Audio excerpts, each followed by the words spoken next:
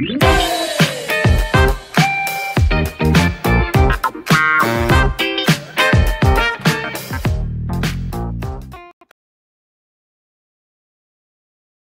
Jungle.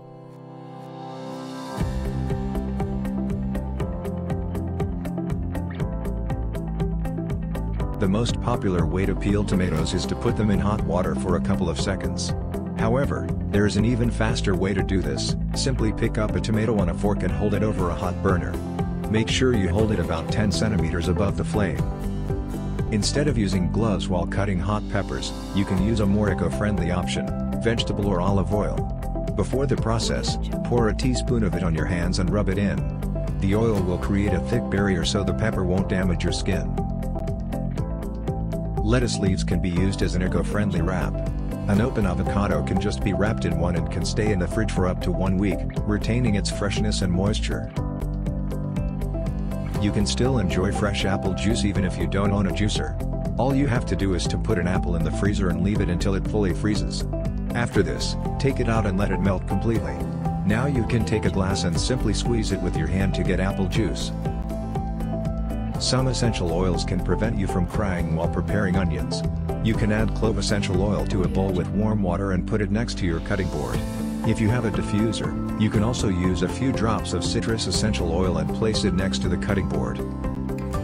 Prepare the necessary amount of chicken breasts by adding your favorite spices and salt, then cut the breasts in half lengthwise. After this, place them on a cutting board and carefully pierce them with wooden skewers through their sides. The last step is to cut them in between the skewers and kebabs to make the meat cubes. A mixer can help to shred almost any type of cooked meat, chicken, turkey, pork, or beef. Use the mixer on a low speed for about 2 minutes, and then it's ready to be added to your favorite dish. A pizza cutter wheel turns quickly in both directions, which adds a great flexibility to the process. This makes it great for easily cutting small products like green onions. Just roll it back and forth and chop as finely as you need to. Sometimes it can happen that your meat gets dry after getting grilled.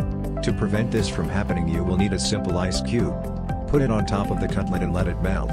Then simply flip it over and cook as usual. A simple potato can prevent meat and fish from sticking to your grill and save you time when cleaning up.